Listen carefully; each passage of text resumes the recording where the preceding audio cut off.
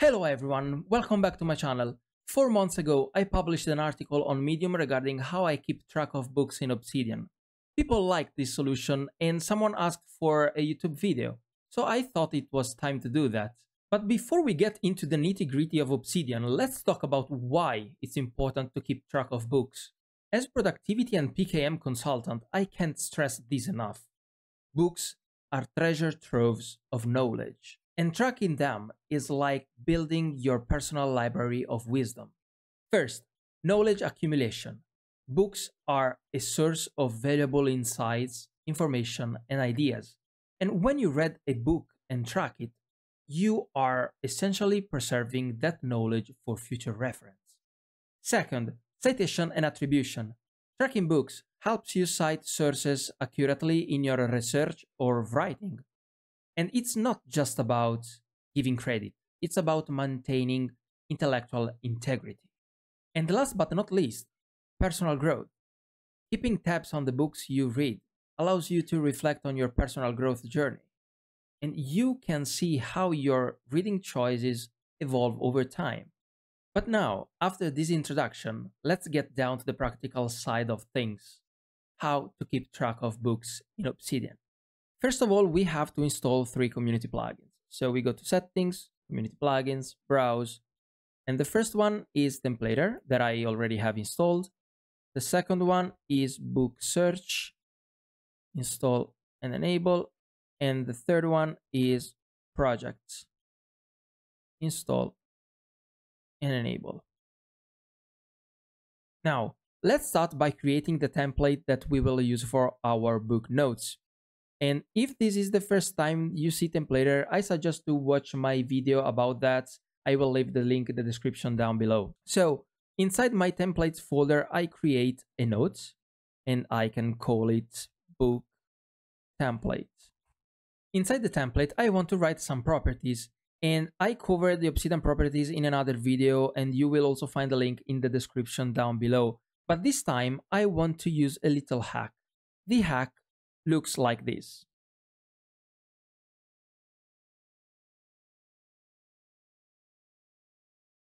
I discovered this thanks to an article written by TFT Hacker on Medium. I will leave the link in the description down below. And this hack prevents Obsidian from detecting metadata in a template. You can do that by simply enclosing the front matter metadata with a classic 3 dashes, but this time inside the templater commands less than and percentage sign and greater than. Now, in my book note, I want a tags field, and I can use the book tag. I want to see the title of the book, so title field, and we use this syntax here. Then I want the author field, and we can use this syntax here. Author. Okay. Then I want to see the publish date, so we can use the publish field here with the syntax publish date.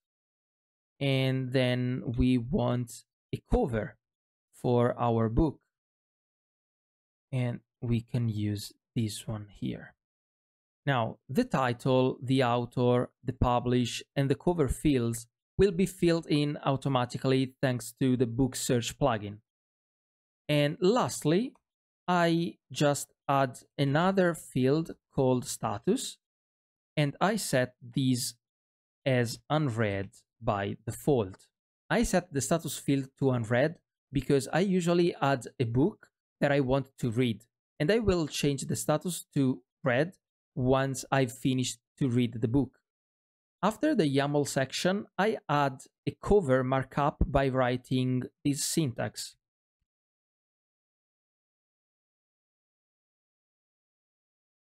And lastly, the H1 heading that will be like this. So the H1 heading will be the title of the book. So the template is finished, and now we can set the book search community plugin. But first, I want to create a folder for my book notes. I already have one here in my resources folder, and I called it books. Now let's open the book search options. Okay, and here we can choose the folder for the book notes, and for me will be my books folder. Here you can choose the file name format, and I like to use the title of the book. And here you can specify the template to use for your notes, and for me is the book template here. And you are good to go. Now let's see if it works. To search a book, you just need to open your command palette with Ctrl P or Command P and search for book search, create a new book note, or you can simply click here on the book icon on the left. In the search bar, you just need to write the book you're looking for, click on search and select the book. So let's try with Getting Things Done. Here we go. You have your note here, and the note is inside the book folder. And as you can see, you have the title here, the author, you have the publish date, and you have a nice cover. Now let's add some other books. For example, we can add 7 Habits of Highly Effective People. We can add Building a Second Brain. Okay, we can add the Diary of a CEO. Okay, and now we have our books in our folder. So now we can just jump to the projects plugin and create our gallery view. So to open the projects plugin, you just need to click here on open projects on the left. And I must say that I really love this plugin because it allows you to manage projects or keep track and visualize your notes by using table, calendar, board, and gallery views. In this video, we will take a look at the gallery view, but in the future, I will make some videos to show you how I use this amazing plugin. Now, first of all, we just need to create a new project. Let's give it a name, so we can name it Library, and here you can choose how you want to define which notes to include. In this case, we choose folder because we created the book folder before. And here we write the path to the folder we want to use. In my case is resources and books. You can include subfolders, but this is not the case. And here you have more settings, but we don't need them right now. So create a project. Now, the plugin by default will create a table view, okay? But we just want a gallery view. So to change or to add a view, you just need to click here on the plus button and you choose the gallery view, and you can name it like books and add view. Okay, of course, we just need to make some adjustments. First of all, we need to fix the cover, and to do that, we just need to select the property name cover here. And we see something, okay? But we just need to fix how they look. And to do so, you just need to click here and click on Fit Image. Now it's way better. Here you can choose the properties that you want to show in your cards. So for example, you want to show the author, and you want to show the status. And here you can set a different width for your cards, for example, 230 pixel. And here we go. Now you have a personal library inside Obsidian.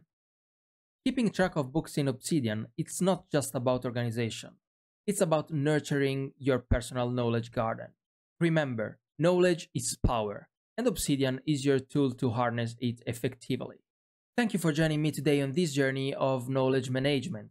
Make sure to follow me on X, Mastodon, and Medium. And if you want to improve your productivity and PKM, try the Paperless Movement iCore course. You can have a 3-day trial if you sign up through my iCore expert page.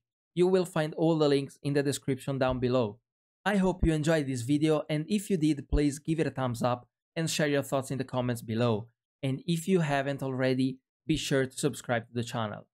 Thank you so much for watching, and I'll see you in the next video. In the meantime, stay productive.